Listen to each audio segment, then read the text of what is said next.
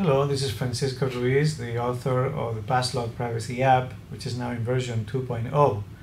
In this video, I'm going to show you how the file input and output system works.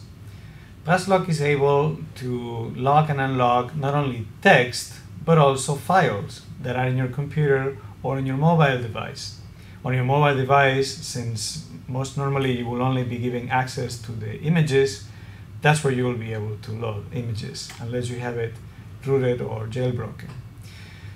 To do this, you go to Options, and then at the bottom, you have the File Selection and the File Save buttons. Let's select a file, and maybe you can see it well because I have a small window selected. I'm going to pick an image, this one. I'm going to open it, and I get a message tells me that it has been loaded.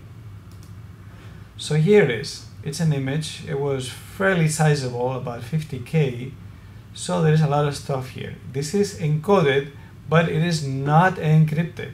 If you want security, you should encrypt it using one of the normal ways. If you want to save it again, say that we encrypt it for myself.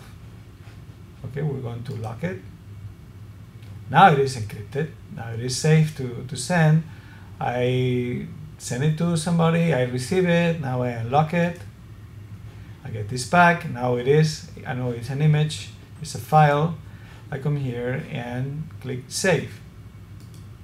And then it will save in the same place where I had it before. To make sure, I can go back to select the file. And this very first one here, maybe I can view it. There it is. It was the very same image that I had before. It was saved. You can also save something that is text. How do you do that? Well, let's put some text here. Let's clear this. And for instance, display my lock. It's not a recognized file type. It's just text.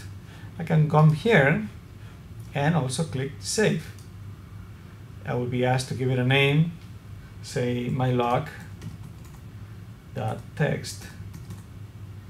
and save it. So it's been saved, and I can view it. Let me show you how to view it. Here it is. Let's see what it looks like. Well, it is my lock, right? So here you can see we're able to work with files within PassLok. Thank you and enjoy it.